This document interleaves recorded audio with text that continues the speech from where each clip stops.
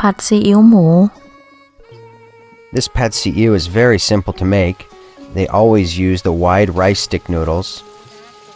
That is black soy added to the noodles, and that'll be stirred until it's almost crispy. We offer that same black soy sauce as well as the wide rice stick noodles at ImportFood.com.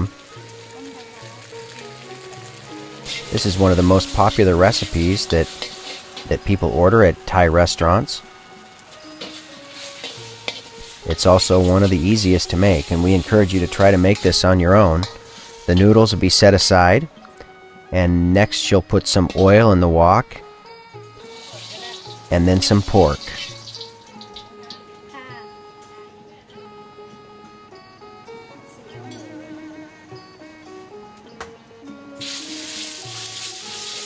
After that pork cooks for a moment, she'll add 1 egg.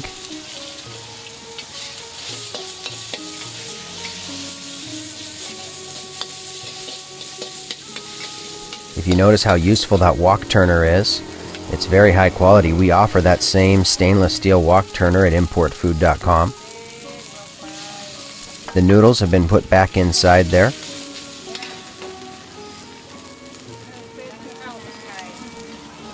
You can use the greens of your choice.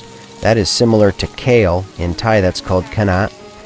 And that is brown sugar, a little MSG, and then oyster sauce, and then golden mountain sauce has all been added. Those are nice ingredients that create a good flavor. All of that's available at ImportFood.com.